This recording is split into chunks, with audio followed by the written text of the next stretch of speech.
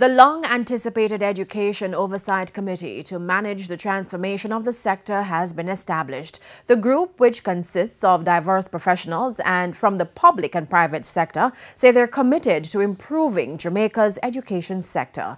Jamila Maitland reports.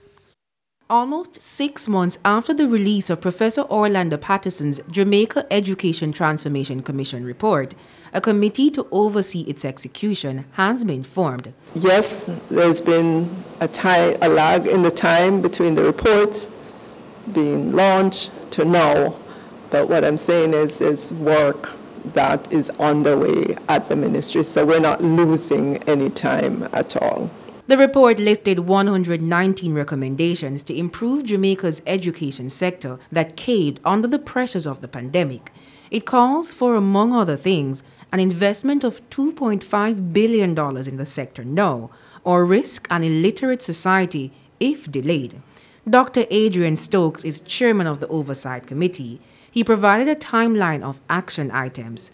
Chief among them is the employment of a technical officer. The ministry will also activate a special unit to provide additional support to the Chief Transformation Officer.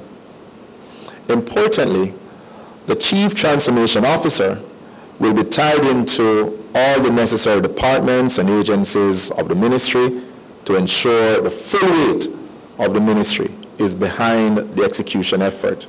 The 17-member board comprises of scholars, youth and church leaders, principals, the opposition, private sector groups, among others.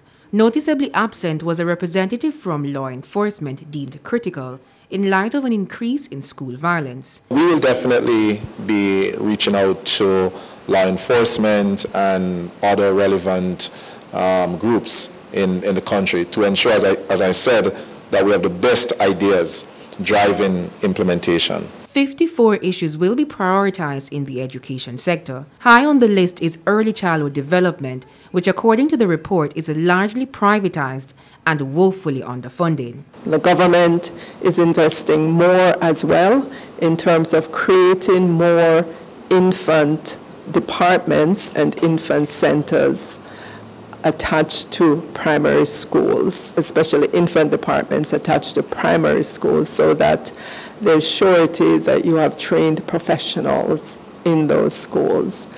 What is needed is an acceleration of all of that. In 20 years, we should have gotten way further than we are right now. Students sitting exit exams will also be prioritized, and with the PEP results scheduled to be released on Friday, July 8, Dr. Stokes says it will also help to finalize the committee's focus areas. Having the PEP results and seeing how students performed, then it will give us very, very good indications, a good indication, I should say, on the work of ETOC and priority areas and so on. Jamila Maitland, TVJ News.